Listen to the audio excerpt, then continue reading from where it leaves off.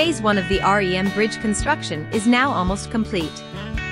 This phase involved getting rid of the concrete pillars and lowering the old bridge spans onto steel supports.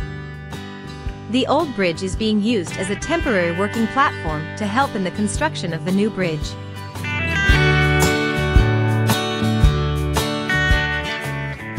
Lowering the old structure has resulted in unobstructed views of the lake from the walkway on the dam. This is a temporary benefit as the new bridge, although 2 meters higher than the old train bridge, might block out the current view.